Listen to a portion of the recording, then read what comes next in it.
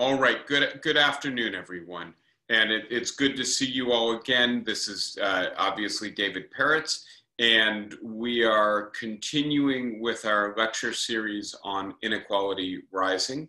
And before I get started on that lecture series, I'll take just a moment to reflect a little further. Last week, I shared some good news with you, the news that the most recent models and projections suggest that we are actually getting the coronavirus contagion and pandemic contained better than we had anticipated that we would be able to. And that as a result, the predicted number of fatalities is in fact going down, and going down quite dramatically from the really quite frightening figures that we were looking at a month ago. Now, having said that, it is still the case that as of today, over 40,000 Americans have died of this disease. Hundreds of thousands of people have died across the world. And I do think it's a catastrophe, the magnitudes of which we have not seen since world wars, right? This is an absolute human catastrophe. And we do need to acknowledge that. We need to acknowledge that many of us have been touched by it, and that it will take a long time for us to process and recover. But I want to emphasize something else, which is that the reason that those numbers have gone down, despite how dramatic they are, substantially gone down from 250,000 to 60,000 projected fatalities with this round of the virus in this country, is because of a remarkable feat of collective action and solidarity. Huge numbers of people, hundreds of millions of people, are sheltering in place, are maintaining social distance and social isolation. Millions of others are working heroically on the front lines of this in medical centers, or putting themselves in harm's way to make sure that the rest of us can get the essentials that we need in life while isolating socially. But even those of us who are just doing what the health authorities, our leaders, our civic leaders as well, tell us to do, which is to not be vectors for spreading this disease. We know that this disease spreads even when you're not symptomatic. For many people, they will contract the virus and really just feel like they had a minor cold. Those people who are not at grave risk from this disease are staying at home, just like those who are more at risk due to age or health condition. And what this is illuminating is a kind of solidarity, a kind of collective spirit, a kind of concern for all of us that I think has been hard to find in this society and in many places in the world for quite a long time. Our society has been fractured and competitive, split and polarized for so long. And at the moment, we are actually coming together. And many people who are not in direct personal risk are nevertheless doing the right and the good thing. And what this shows us, among other things, is what we can accomplish when we come together, right? 60,000 people instead of 250,000 people. We've literally cut the fatality for this disease by 4 times. And so many of the problems we face, I think especially of global climate change, but also of issues to do with inequality like those we're talking about in this lecture series, and other issues to do with healthcare or managing our economy, etc., require collective action. And I just want to start by sounding the cautiously hopeful note that maybe one of the lessons we will take away from this awful episode is that there are things that we can accomplish when we come together that we cannot accomplish when we're fragmented and fighting and competitive. And it is urgent that we begin to solve some of those problems as well, which is then my transition into resuming this lecture series, which is about inequality and the rapid and alarming rise in inequality in the United States and much of the rest of the world over the last 50 years. And so last week we were in the midst of introducing ourselves to the evidence of that inequality. And I just want to refresh your memory, so give you an overview quickly of the introductory topics. We talked for a while about why to focus on inequality in the midst of a pandemic. And there were two main reasons I suggested to you. One of them is that, as I say, the virus is spreading in the fault lines inequality has opened in our society. And I showed you a lot of evidence to suggest that though the virus is indiscriminate, it is nevertheless not equal in the impact that it's having. And those who are poor, those who are Latino or African American, those who live in less well-served areas, those who have no choice but to go to work and work in dangerous conditions, are suffering the brunt of the illness and fatality from this disease. But it's not only that, it's also that this disease and its aftermath, especially its economic consequences, which I will talk about at greater length today. But we saw yesterday that at this point, 26 million Americans have registered as unemployed in about the last month. And that's just an unprecedented large figure. It's orders of magnitude larger than anything we've seen in the past. And it's undoubtedly an undercount because state unemployment offices have been overwhelmed. And you hear the stories of people going to the unemployment office day after day after day to just wait in line and to not even get their paperwork processed. And so the virus, in addition to attacking our inequality, is also going to exacerbate our inequality. I think there's little doubt about that. And that is part of the reason to be focused on this topic at this moment, is because we need to be thinking about what we can do to help those who are least fortunate among us and to restore us to a more equal society. The second big topic concerns inequalities in the wealth and income and health of America before the pandemic broke out.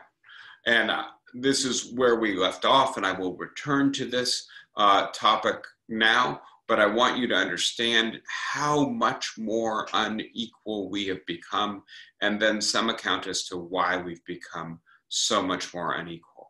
The third topic that we will get to today is what the coronavirus will do to the American and the global economy. And it's obviously having extraordinary disruptive effects. We are in the midst of a global recession that is far worse than anything we have seen since the Great Depression. And there's an open question about how long this will last and how deep this will be. I don't think we know the answer to that right now, but what we do know is that this is a catastrophic economic event in addition to being a catastrophic public health event. And I want to spend some time talking with you about that. And then finally, as a final theme, how the coronavirus might change American politics and how those changes might affect inequality. That's the final topic I want to turn to begin to dig down then on the second main topic, which is where we left off. So inequalities of, and I'm sorry, this should say, and I can fix it very quickly, income, wealth, and health in America before the Great Pandemic. And we had taken a bit of a tour of that inequality and concluded with a couple snapshots. And I want to just refresh your memory about this. One of these snapshots shows you the distribution of the benefits of economic growth over the last 40 years. And what you see here with the black line is the rate of economic growth over the last 40 years.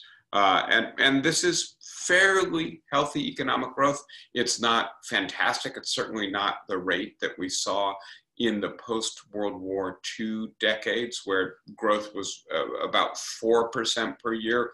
Over the last 40 years, it's been more like 2% per year, but globally, that's not a bad growth rate for a developed economy. But when we ask how the benefits of that economic growth have been distributed, we have a number of very different stories. Start with the people in the 90th to the 99th percentile of income. That's this red line here on this diagram. And what you see is that they have basically seen their income rise at almost exactly the rate the economy has grown. And all things equal, that is what should happen for everyone. That is to say, if everybody is contributing to economic growth, then economic growth should benefit everyone and benefit everyone roughly equally. I think if you're concerned about issues of justice and fairness, you might say that the people at the bottom should benefit more than the people at the top, because the people at the bottom need the benefits of growth more. And if everybody benefits equally, our society is going to become more equal. That's the basic supposition of a progressive tax system. Now, if you are concerned about economic incentives, you might want some larger portion of the benefits to go to innovators and entrepreneurs. And there is an argument for that. But I think even if you are convinced that you need to incentivize economic innovation, what we see here with the top 0.01% getting a 400% increase in their income over this 40-year period, while the bottom 50% got something more like a 20% increase, and the middle 40% got something around a 60% increase, while the top 1% got 150, 175% increase. We have a distribution problem. We have a problem whereby the benefits of economic growth in this country are not being fairly distributed to the people who live in this country, the people who make up this country.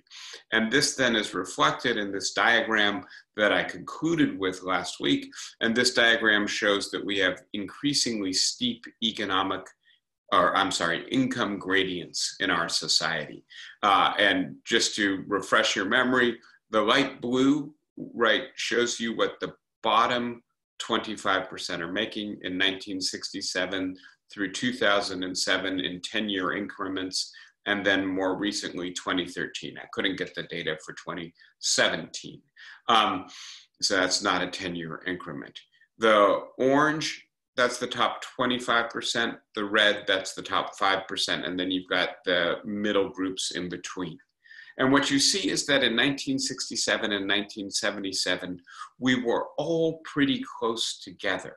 Even the difference between the bottom 25% and the top 5% was not that huge. And what we know about the way in which people think about their economic well-being is that they tend to compare themselves with others at their historical moment. They don't look to the past, to their parents, or to their own standard of living 20 years before. They look at how other people in their society at this moment are doing, and we tend to look up. We tend to look at the people who are doing a little bit better than we are and say, how much better are they doing? Does that make me feel okay about myself? Does that seem fair? Does that seem like something maybe if I do a lot of hard work, I will be able to attain in my lifetime? And I think in 1967 or 1977, when you looked up, you saw people who looked a lot like you. And so you were able to say to yourself, this is not unfair. There may be some small differences, but they're differences that are not extreme, and that I think perhaps over the remainder of my lifetime, I might be able to bridge.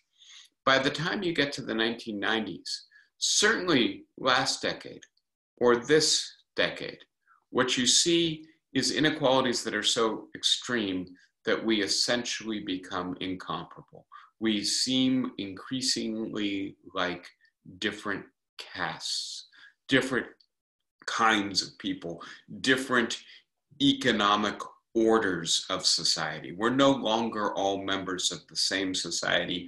We're inhabiting completely different social worlds because our wealth affords us such great differences in our standard of living, our well-being, our economic security. And again, I think that's in part what we are seeing with the coronavirus.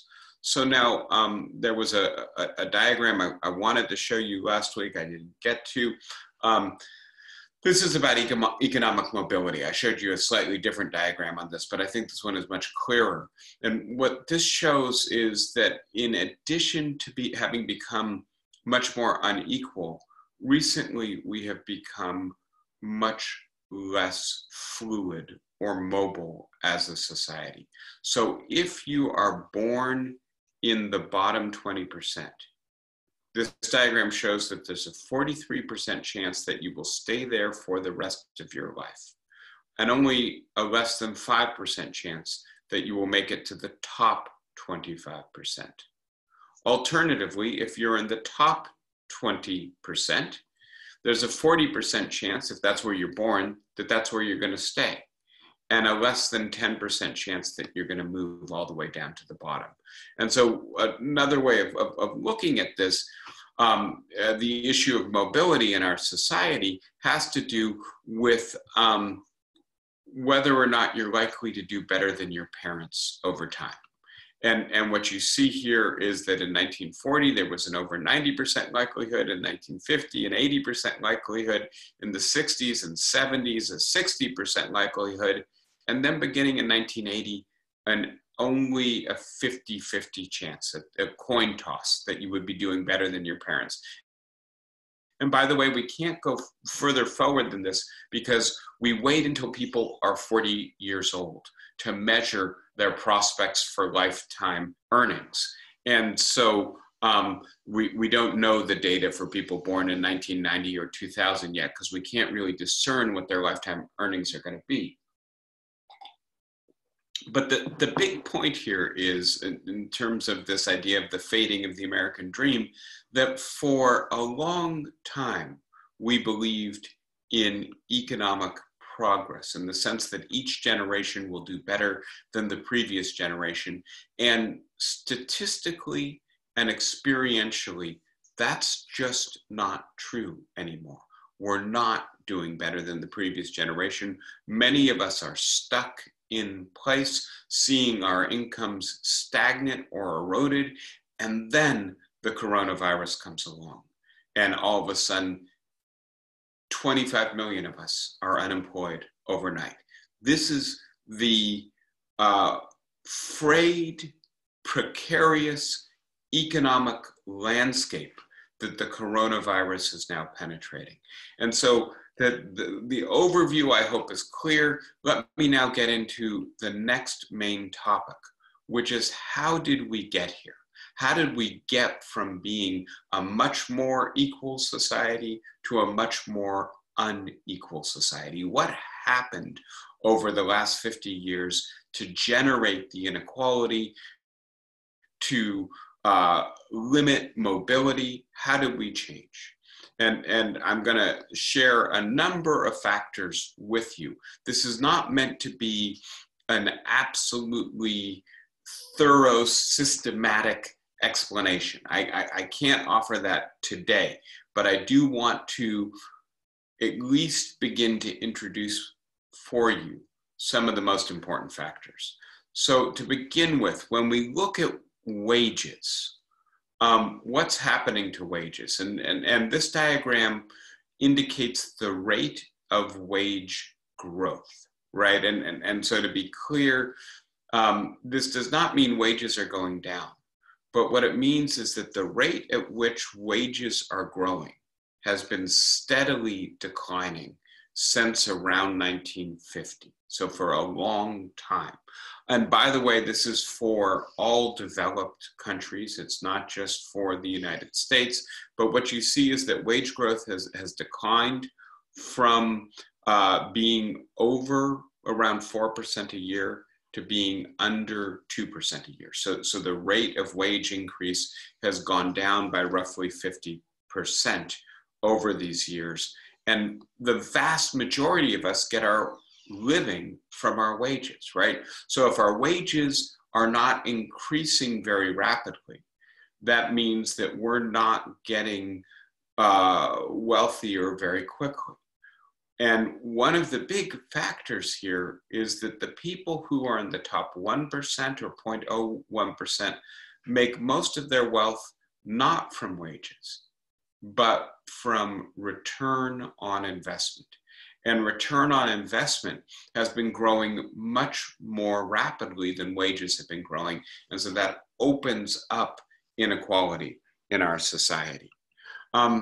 This diagram shows what's called the average labor share of economies. And I'm going to show you this data two ways, but I want to explain what it means first. This refers to the amount of overall income generated in a society that is paid out in wages. Again, remember that the vast majority of us, over 90% of us, make most of our income from wages, right? What percentage of the income in society comes to people via wages? And what you see again, these are for developed countries, I'll get into America specifically in a moment, is that in the 1950s, about 2/3 of the income made in our societies was paid out in terms of wages. By the time we get to the 2000s, that's down to about 56%. And so wages have declined as an overall share of economic productivity and income in our society. People who make their money by wages are earning less of the wealth that's made in our economy. This is another way of measuring this, and this is now looking at the United States by itself. And again, they set the value at around 2010. And what we see is a steady decline in the amount of the income generated in our society that is paid out in wages for workers. What's causing that? Why is it that wages are declining? They're not growing as quickly, and less of the income generated in our society is paid out in this way. More of it is paid out in profits to shareholders, right? That's the fundamental trade-off. Why is that? Again, I think one fundamental explanation, it's not the only explanation, but certainly an extremely important explanation, is the decline in union membership in our society.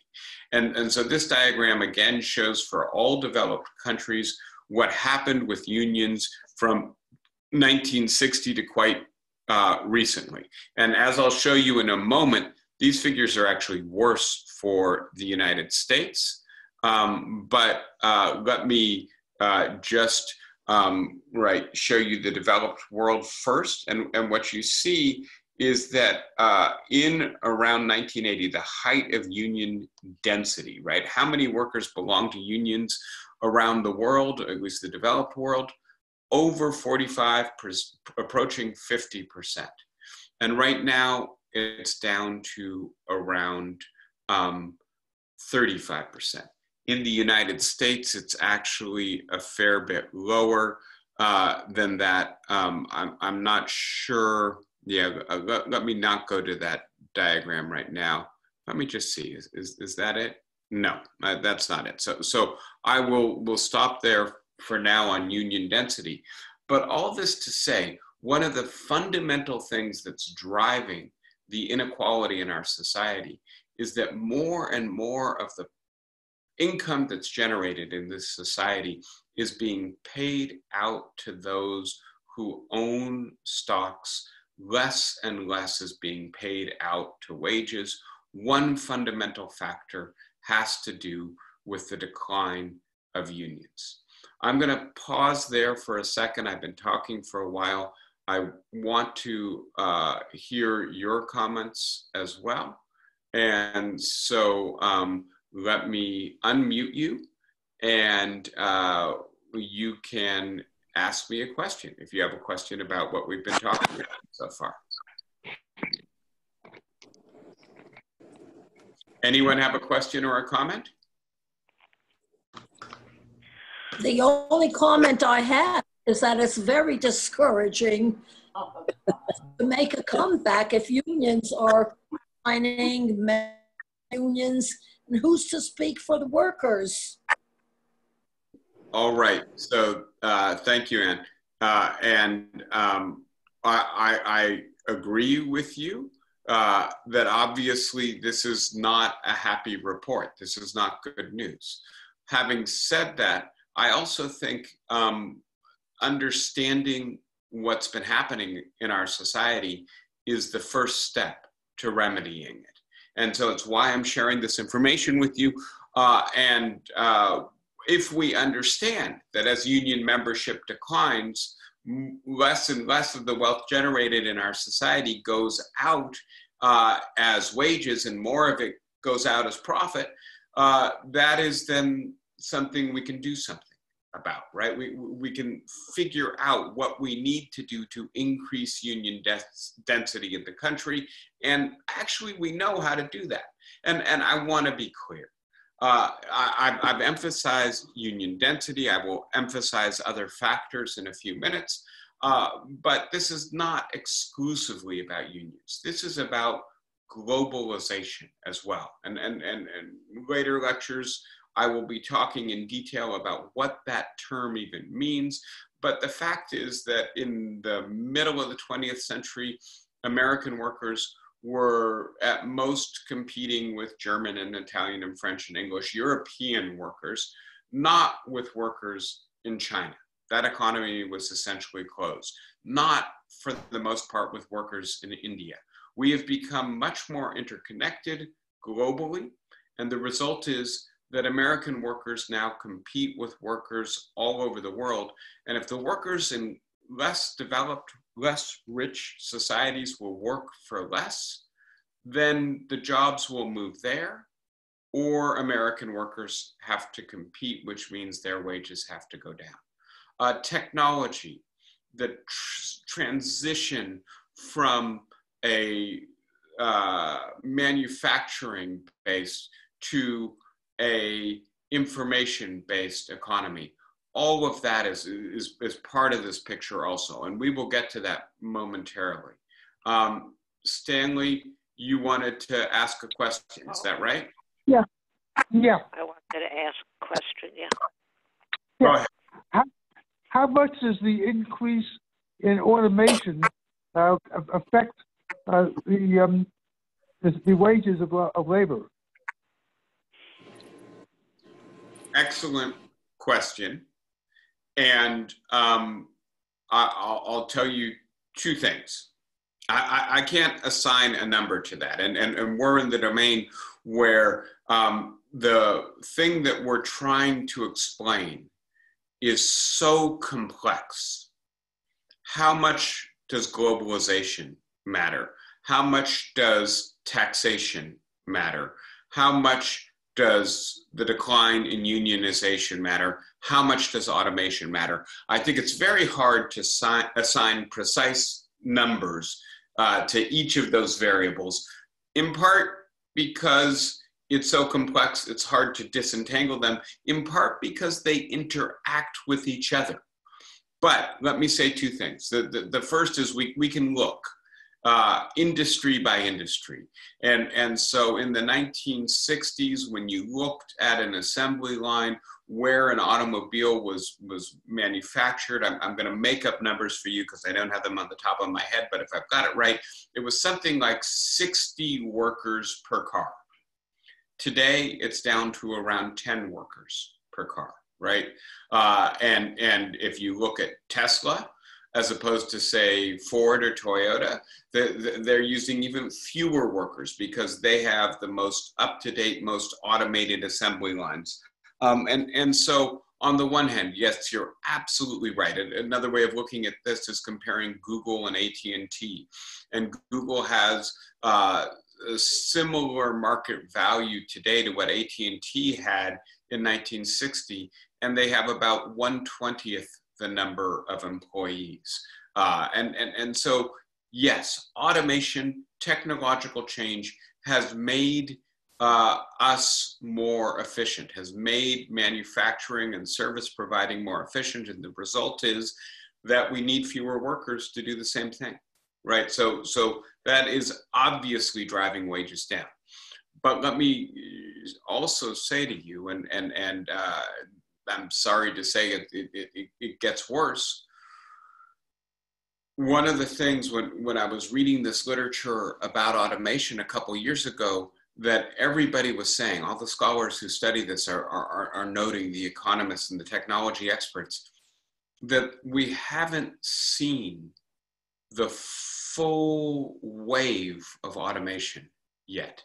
That in fact, the technology exists now to make manufacturing and service provision even more efficient, even more automated, even less labor dependent than it is today. And what they said is, we don't expect this wave to break until the next big recession.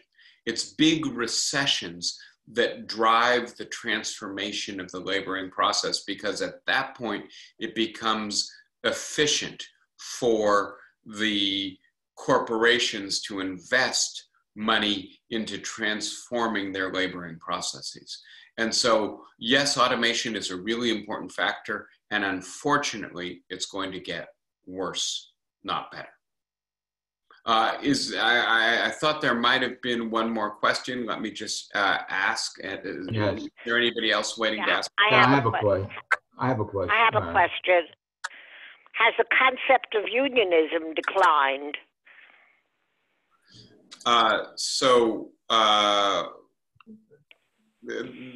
When you say has the concept of unionism declined, the rate of union membership has absolutely declined, right? And that's what this diagram shows here. And as I say, I've got another diagram, which I'll try to show you next time if I don't get to it this time, which shows that in the United States, actually, we've always had less union membership than most other countries. And so if I've got it right, although this diagram shows union membership in the developed world to be about 35% in the private sector of the economy, in the United States, it's down to less than 20% of our workers are unionized today. But the concept of unionism, I'm going to run that slightly differently, has the ideology, has the political popularity, or the idea that unions are good for workers and most workers should want to be unionized declined, gone out of style? Absolutely, yes. And one of the things that has happened is that over the last 50 years, a concerted battle has been fought against unions to try to discredit them, to try to make them appear corrupt, to try to make them appear unnecessary and confining for workers, diminishing their economic freedom, coercing them into paying their dues. So yes, there has been a concerted battle against unions, and it has in many ways succeeded. And in particular, given the uneven policy environment in the United States, given the fact that many states have different policy regimes, there are many states now that have anti-union legislation, especially in the South, so-called free workplace legislation, which does not allow a workplace to be an exclusively union workplace or makes it more difficult for unions to organize. And those states have attracted manufacturing away from the traditional centers of manufacturing in the Midwest over the last 50 years because they have legislation that makes it more difficult to unionize or more difficult for unions to manage collective bargaining on behalf of workers. So I think the answer to your question is yes, this is not only that there's fewer union members, it's because of a concerted political effort to make unionization appear less attractive, less popular, less beneficial to workers over the last 50 years. I know there's one more question, at least. Who is it that wants to ask the next question? Any cookies today? What was that? What was that question? Yeah, what's the question? So just Graham? No.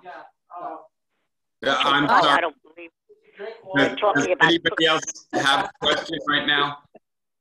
Oh, gee. Okay. Talking about cookies. No, I'm fine, thanks. All right, very much, Stuart. I have a comment to make. Yeah. Go ahead. Getting away from unions, I think what has to be concentrated is education.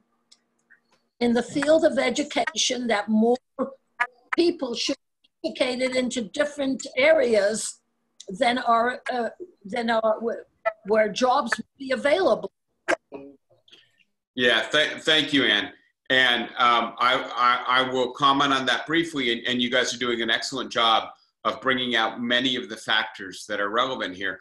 And one of the things that we see, and let me see if I can show you a little bit of information on this, the return on education, and I'm not actually, let me see if I can find it here. No, I'm sorry.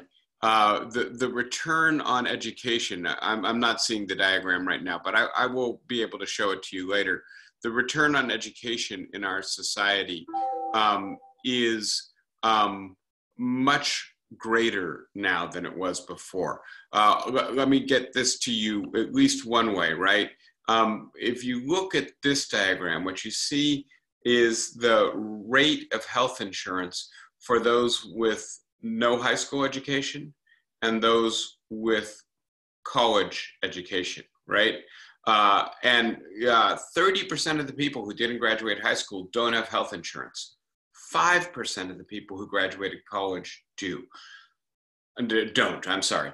And so it's 6 times as likely that you're not going to have health insurance if you didn't graduate from college as opposed to if you did graduate from, if you didn't graduate from high school as opposed to if you did graduate from college. And so that's one way of getting at the way in which education matters for inequality in our society right now.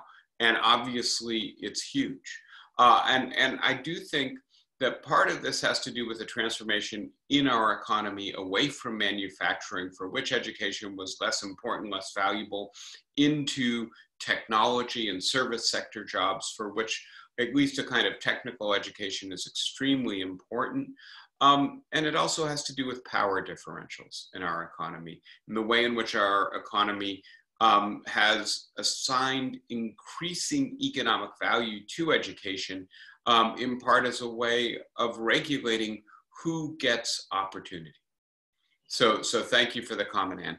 I'm going to move into the next big topic in the lecture. And so as you know, we've been looking at income inequality, what it's like and how we got there. I'm now going to transition into wealth inequality. That's the next big topic for today. And I'm going to start with a diagram that does this geographically. And I have to admit that I don't know that this is entirely reliable. I haven't been able to see the data myself, but I think it's a wonderful way to represent this. If the country as a whole were owned according to the proportions of wealth that people own, 1% of the population would own this huge portion of the territory. Call it roughly everything west of the Mississippi, north of, I don't know, is that the Colorado River, right? A huge segment of the country, right? 1% of the population owns about 40% of the wealth in our country. So they own maybe 40% of the territory. If you then make it the top 10%, add the next 9%, they own more than 3/4 of the country. The next 30%, so we're still in the top 50%, own all of this, right? The next 20%, so now we're going down to 60% of the population, own a territory the size of Texas. And the bottom 40% of the population, that's Austin, right? They own a tiny little fragment of the wealth in our society. So when we look at wealth as opposed to income, we're looking not at how much you make each year, but how much the assets you own are worth. What's your home? What's your savings account? What's your investment portfolio worth when you add them all together? And what we see here, and I think this is quite striking when you look at this, is that for all Americans, their wealth increased relatively steadily until the Great Recession of 2008. And then it has declined quite dramatically. And that's primarily about housing values. And to be clear, for the vast majority of middle-class Americans, their single most important asset is their home. That's where the vast majority of their accumulated savings go. And what happened in 2008, 2009 is housing values in much of the country went off a cliff. And I expect we will see something like this happen again. I don't think the value of housing was as inflated in 2020 as it was in 2007. But when you have a major recession, people simply don't have the money to buy new houses. Housing values go down. And when that happens, for average Americans, their wealth goes down. And so if you look at this, by the time you get to 2010, the majority of Americans had seen their wealth decrease from 1990, as opposed to go up over that 20-year period. But the richest 10%, although they did see a decline in their wealth, began to see an increase again. And as you can see, if you're in the top 10%, and these are people whose wealth is not simply found in their homes, but found in their portfolios, they are doing much better economically in terms of their wealth than the rest of us. Now, having said that, obviously what's happened in the stock markets in the last month or so is going to severely damage the wealth of even the richest Americans. Let's look next at this in a slightly different way. Who saw wealth gains in the last decade, 15 years? The people at the 90th percentile saw gains. People at the 70th, 75th percentile saw losses of around 15%. Median households saw losses of 30%. And people in the bottom quarter of our society saw losses of more than a third of their wealth. And I shared with you last time we spoke this figure, this sad, stunning figure, that more than 40% of Americans don't have $400 saved in an emergency account to deal with an emergency. Why is that? Well, among other things, because their wealth has been declining as opposed to growing over time, along with their incomes. So now there's another way of looking at what's happening with wealth, and that's to look at it by age as opposed to by wealth bracket. And when we do that, what we see is that older Americans are actually doing quite well in terms of wealth. Some of this has to do with when they acquired their wealth. Some of this has to do with lifetime income. They are the beneficiaries of the more equal economy of the post-war periods going into the 1980s, 1990s. People who are 55 to 65 essentially saw their wealth increase and decrease and are, before the crash of the last month at least, still about even from where they were 20 years ago. But if you look at people under 35 or under 55, they're all in negative territory. And one of the things I want to point out to you is if you ask why it is that younger Americans are supporting Bernie Sanders or were supporting Bernie Sanders in such large numbers, when Bernie Sanders' message is that the economy is rigged, that it doesn't work equally well for everyone. I think data like this that shows that young Americans really are not doing well. They are not increasing their wealth over time. They are not able to save. They're not able to own a home. They're not able to invest. They're burdened by debt. That helps to explain why a candidate like Bernie Sanders, who calls himself a democratic socialist, who is strongly in favor of forgiving student loan debt, of making our society more equal, is so popular among those younger people. Now, this next diagram is going to be a little tricky to read, but I promise you I will unpack it for you and help it to make sense for you. And now we're getting into wealth over a longer period. This is from 1962 to 2018. And what this shows you is the bottom 50% of Americans, the next 40%, the top 10%, the top 1%, the top 0.01%, and the 400 richest adults in the country. And what you can see is that on the one hand, for everybody except for the top 0.01%, there have been modest increases in wealth over this 50-plus year period, right? For those at the bottom, their wealth has gone up by 1.5 times. For the next 40%, 3.5 times.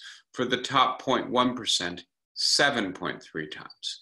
And this then compares what's going on with their wealth with what's going on with their tax rate. And this is, I think, quite stunning, which is to say that for the bottom 50% of Americans, while their wealth has barely budged over this 50-plus year period, their taxes have gone up, not down, right? Whereas when you get to the top 10%, their taxes have gone down modestly from 33% to 29%. And when you start getting into the top 0.01% or the 400 richest adults in this society, right? People who've seen their wealth go from 276 million to $1.3 billion, right? Per individual or per family. You see their taxes have decreased dramatically, right? And I know it's a little hard to read, but from over 50% to under 25%. And so what this shows is that part of the explanation here is what has been happening with taxes. And so this shows the contemporary picture. And what it shows is that we have a regressive tax system in this society, not a progressive tax system that redistributes from those who have the most to those who have the least, but quite the opposite, right? So you can see by income percentile, the 10th, the 20th, the 30th, the 40th percentile, right? The bottom 50%, their taxes, total tax rate, around 25%, right? For the next 40%, these are people whose income is under $20,000 a year.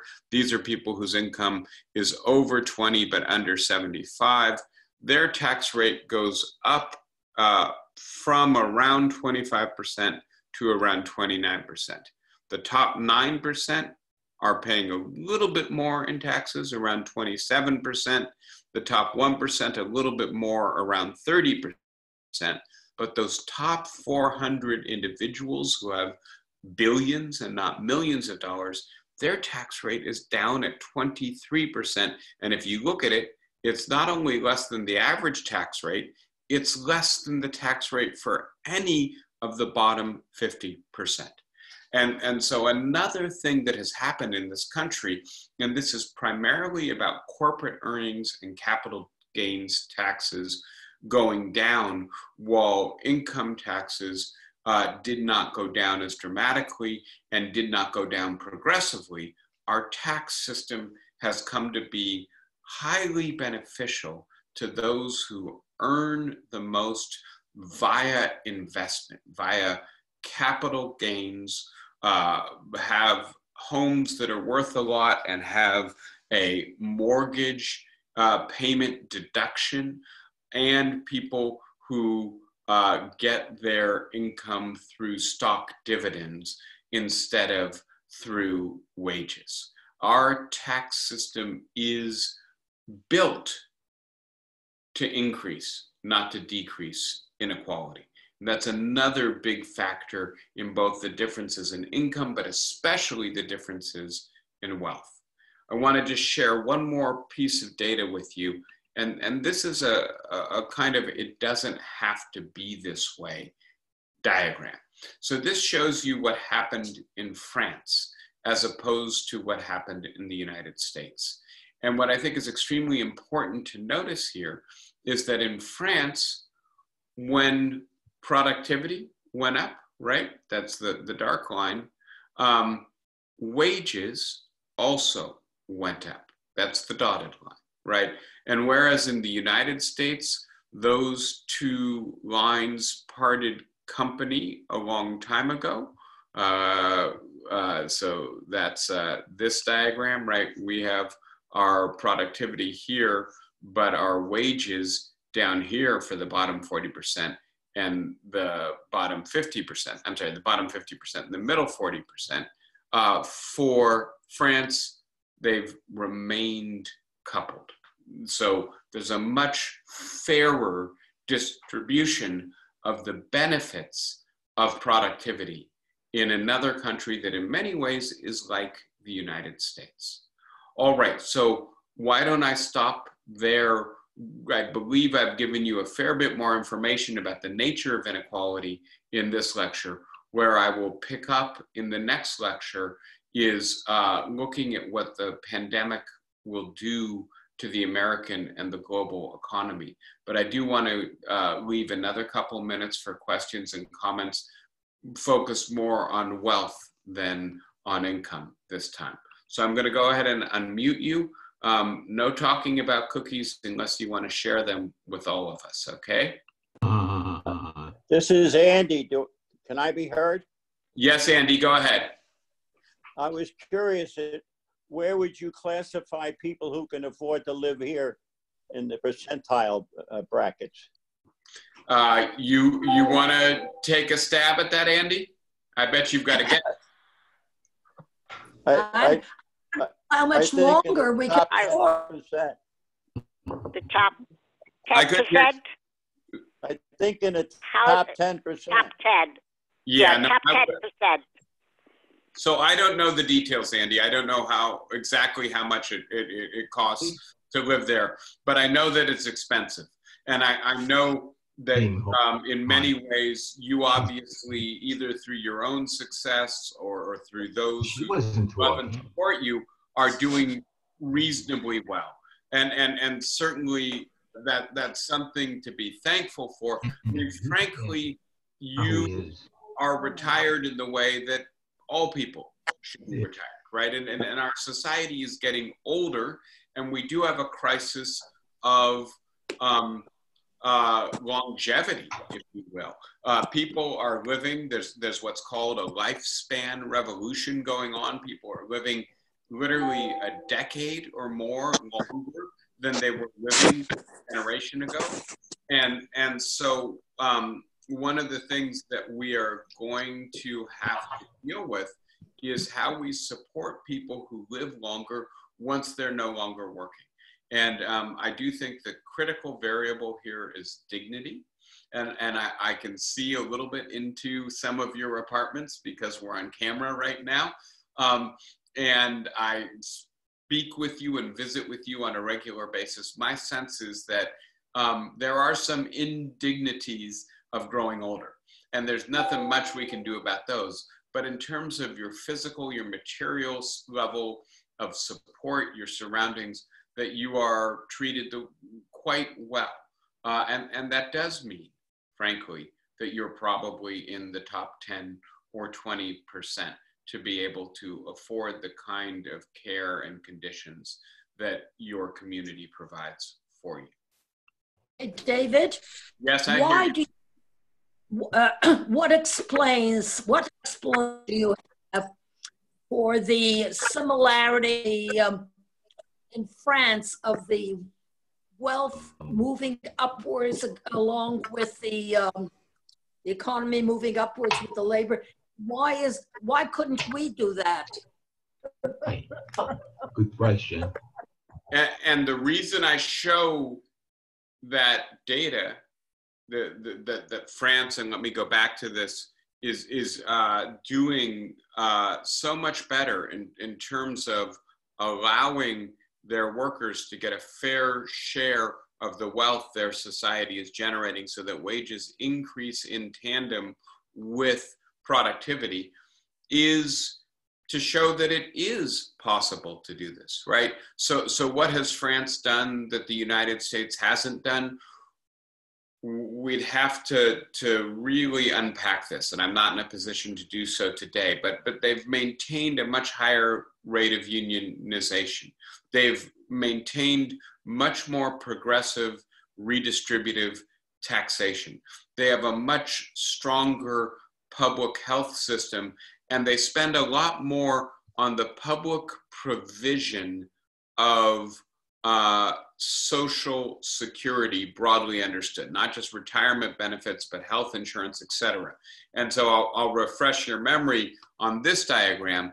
France spends more than any country in the world on public education, on public health care, on housing benefits, where the United States, when our inner city neighborhoods got desperately poor in the 1980s with white flight into the suburbs. And at the same time, we withdrew investment from public schools in the inner cities because our funding for education is locally based.